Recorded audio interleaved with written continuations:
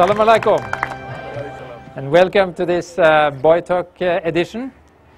All the previous Boithoks has been in the GP house. This time we have been able to go outside, and what a absolutely fantastic place to be when we come to staying close to the history of Bangladesh. This is the Fort Lalbagh, but it's one of the big Mughal remembrance in this country.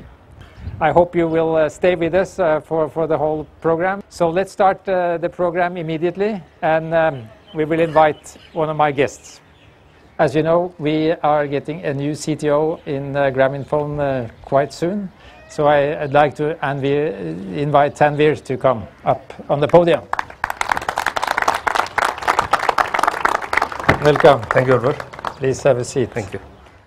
Well, being in this fantastic environment with Lalbagh Fort, would you still want to go into the CTO position? It's really fascinating that in the middle of Dhaka still there are some green left. But on the other hand, I think the challenges of the CTO position is also quite, exciting. So still, I think I would like to go for that. That's good.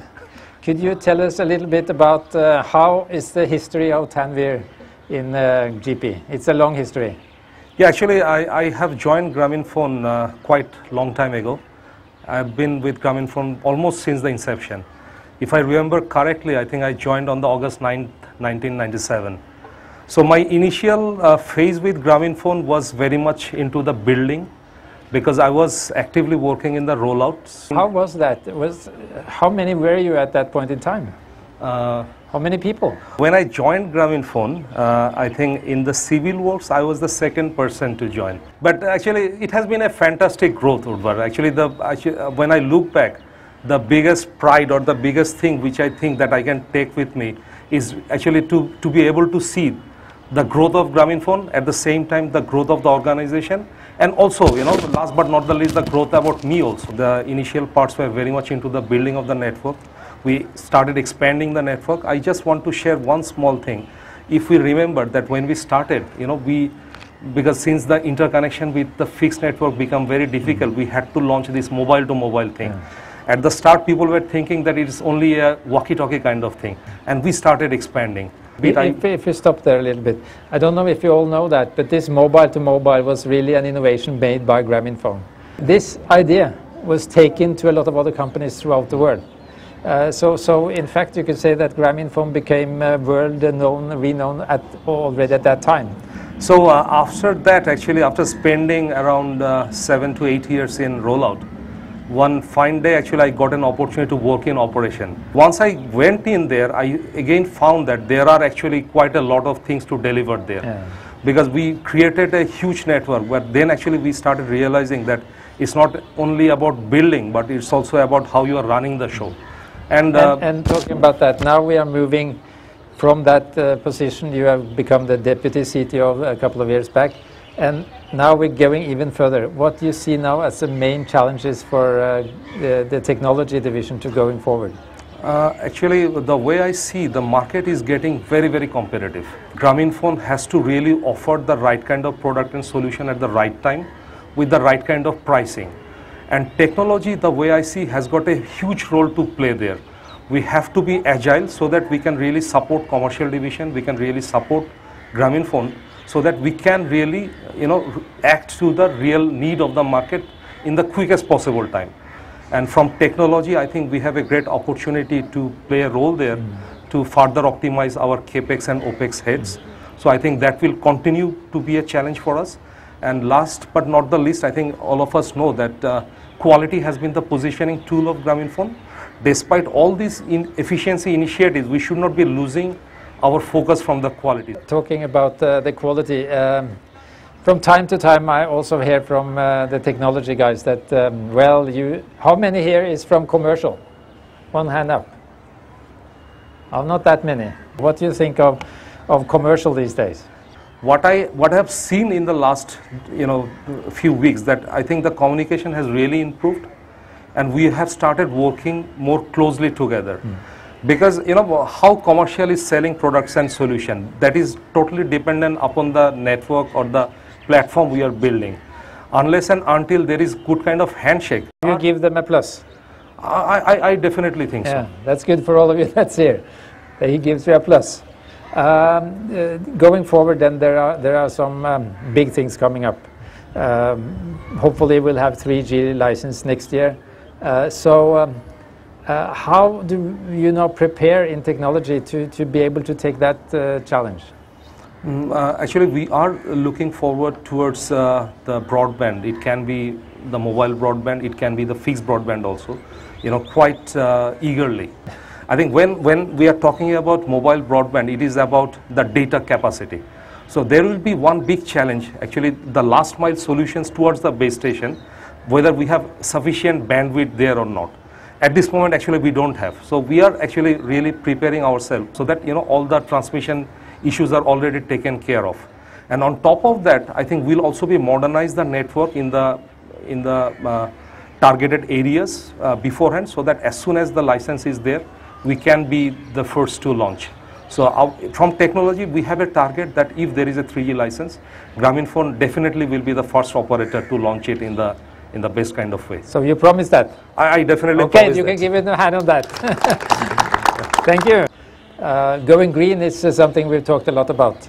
So what do you see as a future for our green part of the technology development? Actually, in GrameenPhone, technology is one of the biggest producer of carbon dioxide. How? Because we run a lot of base stations, we run a lot of technical nodes, which consumes a huge amount of electricity.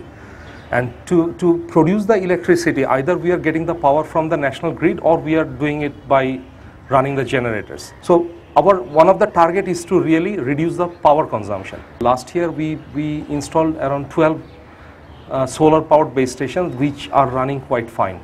At this moment we have around 180 locations where there is no power connection. So we are targeting whether we can run those also with solar. And if it is successful, then eventually we'll make the footprint even bigger. One last thing on the development. We also are now going into wholesale business. We take our previous competitors and we are meeting them as customers. Is this something that is liked in the technology division, or do these people really think that, well, now we are getting too close to our competitors? We could realize that actually this is a tremendous business potential. So only the first mover will get this advantage. So actually what we have done, we have geared up our organization quite strongly so that we can really help wholesale organization in the best possible way. I think this is good, and we see, as you're saying, a huge potential going forward over the next, let's say, 2 to 3, 4, 5 years to get a very substantial revenue also from this side. Last question then, looking around the Dhaka city and also around the Lalbagh fort. All over you can see flags because of the World Cup. So what's your favorite team? Actually, my favorite team is a little traditional. I am with Brazil. But at the same time, this time I would be going for one of the African countries also. So now I know that you go for some international meetings in technology. So I wish you all the luck and look forward to seeing you in the management team from July 1st. Thank you, Thank you, Edward. Thank you very much. Thank you. Thank you. As you all know, we have just finished our AGM. How many of you here are shareholders? A hand up. Okay, looks very good. Are you satisfied so far with your company? I didn't hear you. Yes. G. Thank you. This was the AGM itself was quite an experience. With 110,000 shareholders, usually 50–60% turns out, so that could be like 60,000 people. So what do? Well, we knew that in many cases people are getting food.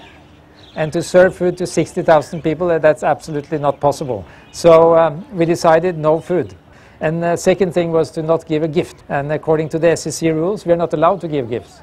So in a way, we're compliant, and we told this in the newspapers, and that's the reason, I guess, that we only had a turnout of 6,000 people. All that was proposed by the board was approved. And now we can go forward and building this company even more stronger. And I'm sure we will. We will have a great future. We will have a great second quarter. We will have the great year in 2010. And I'm sure you all are with me in that we should be number one as long as we live. Thank you. Then